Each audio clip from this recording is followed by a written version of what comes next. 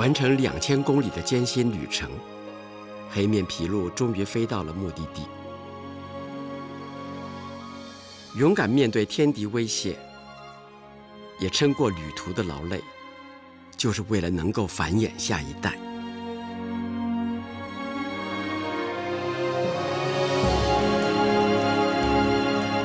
大约90%要繁殖的黑皮，每年北返旅程的终点就在这里。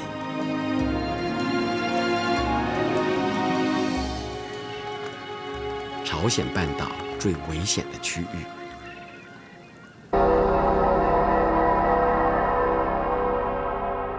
这是南北韩交界的休战区。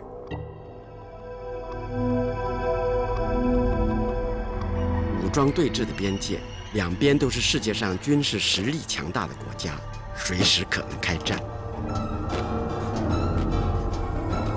而微妙的休战状态，也隐含着一触即发的核战冲突。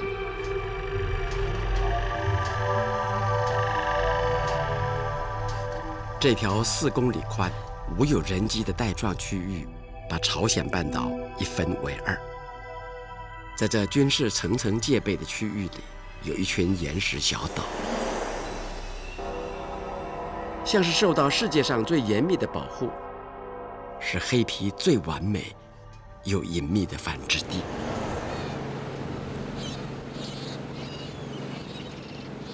可以搭船前往的桥头岛，是南韩居民靠近停战区的极限。但对李博士来说，这是寻常的旅程。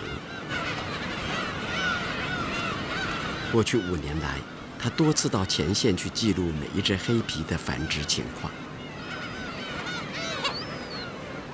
不过，李博士可以深入的程度，也必须以当时的政治情况而定。 저기 멀리 보이는 섬이 있는데 저기가 비도와 석도가 있는 곳입니다. 그리고 오른쪽에는 북한에 포함되는 각해도가 있는 곳인데요. 저 지역이 주로 저새들이 번식하는 곳이고.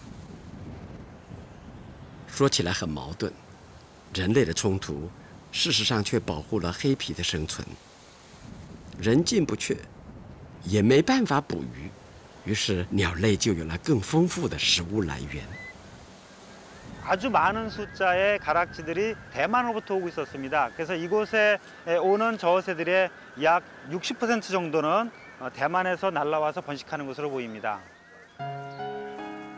T41 那只从台湾西放的黑皮，最后的卫星讯号停留在跨越黄海，距离这里600公里之外的中国江苏沿岸。3个月前就失去了它的卫星讯号，或许。 它就在附近某个遥远的无人岛上吧。我们不知道大约20%的黑皮到底飞到哪里繁殖。李博士认为，答案就在隔海对岸的另外一位科学家身上。 북한에 대한 연구는 정중열 교수님께서 1990년대 조사를 했었습니다. 그분으로부터 많은 정보를 얻을 수가 있었고 그 정보를 통해서 제가 저새들의 그런 생태를 많이 이해할 수 있었습니다. 그리고 이러한 저새에 대한 연구를 통해서 남북 간에 많은 학술적 교류가 있기를 희망하고 있습니다. 2003年，李博士在研讨会上认识了北韩的郑教授。那次会面激励了他，开始在国境的另外一端研究黑皮。 在国界两边，两韩人民已经习惯生活在危险的休战区边缘。一到假日，观光客就来了，他们到泥滩上嬉戏。退潮的时候，正是黑皮和其他生物觅食的好时机。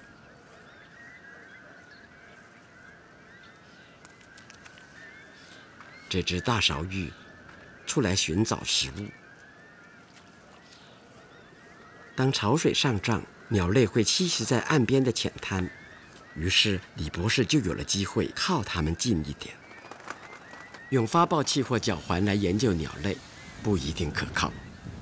李博士发明了一个简单的方法，来辨识每一只到这里繁殖的黑皮。 여기 저새를 보게 되면 저새의 부리는 아주 넓적하고 큰데 그 저새의 주름이 개체마다 조금씩 다 다릅니다.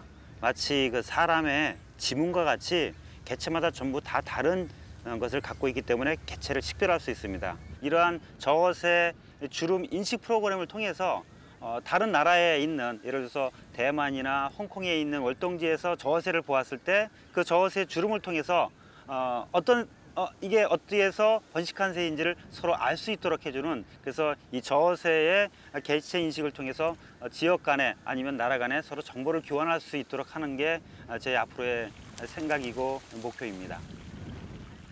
到目前为止，李博士发现了一个有意思的现象，就是有很高比例的黑皮会年年换伴侣，但是也有些连续3年都在一起。 저새 보존을 위해서는 이 황해를 중심으로 해서 있는 나라인 우리나라를 비롯해서 북한 또 중국 그리고 홍콩과 대만에 이어서 전부 다 같은 나라가 함께 노력하는 것이 되게 중요하다고 생각됩니다. 이들의 번식지와 월동지, 중간 기착지가 같이 보존되어야 이들이 생존할 수 있기 때문이라고 생각합니다.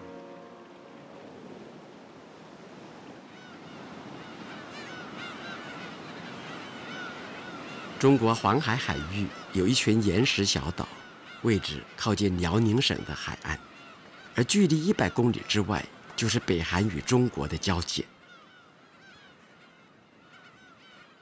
上千只黑尾鸥在这些偏远荒凉的无人岛上栖息，距离海面5层楼高的峭壁上，一些黑皮就在这狭小的岩壁上争取繁殖的空间。 会选择落脚在这样的小岛，跟飞去南北韩边界的理由是一样的。这里一世独立，人烟稀少，但岛上的状况最近逐渐改变了。行人坨过去只是一个宁静的小渔村。 当地称为赶海人的渔民会到这里捡拾来自海洋的丰富饲鱼。这些赶海人在退潮时采收蚌壳和贝类，在过去他们是行人坨唯一的访客。黑皮不受到打扰，而人们也不知道这些鸟是如此的珍贵。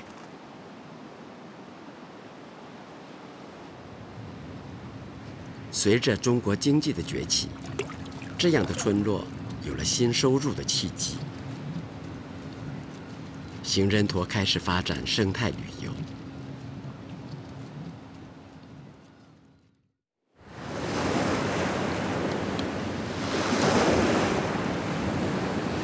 台湾的生态摄影者王征吉到这里再度碰到老朋友，中国的生态保育家、纪录片导演。 张迪生。张迪生从2001年起就常常回到这里。他拍摄的《黑脸琵鹭》是一部得奖的纪录片。看到这里涌入了观光客，2个人相当担心。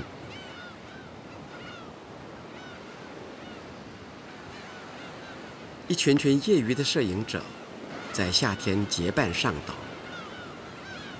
有些人根本不会注意拍摄鸟类该有的安全距离。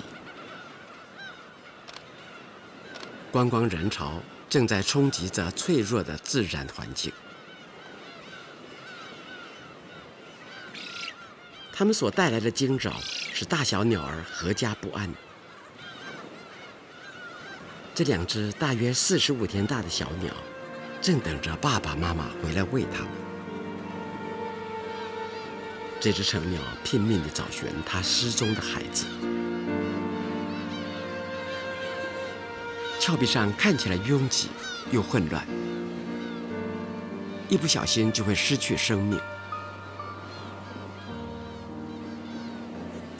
小鸟独自站在这里，随时会遇到危险。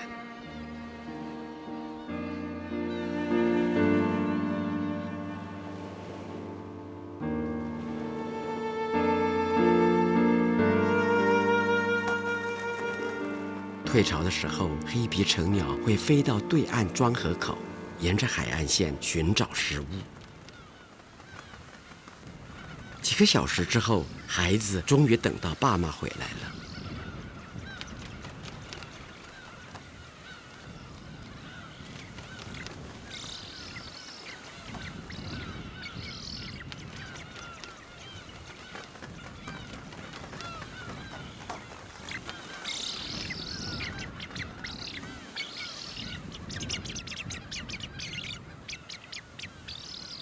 这个无人岛就像是拥挤的育婴室。这只稀有的唐白鹭正在喂养它饥饿的孩子。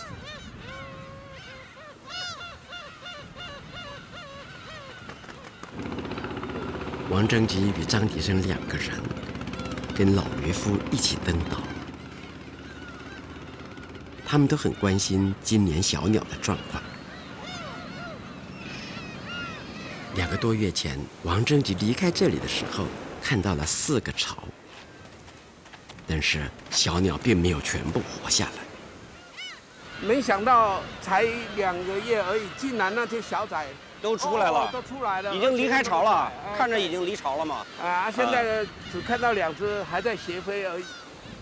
我那年拍摄的时候啊，大概是8月中旬左右开始从这个地方就离开了，估计就是要回到你们台南了。对，到台南到9月了。是啊，但是今年看起来的话，可能会要提前。提前。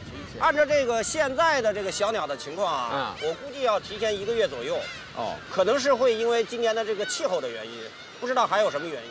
早点回家，在那儿等待。一定，只要8月底9月初就要等它来。是啊，我们这边送行，您那边迎客。对。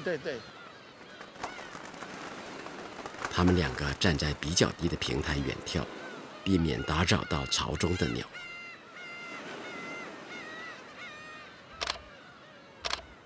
拍得很好，呛手。哎，这个动作很好看，抓它的头。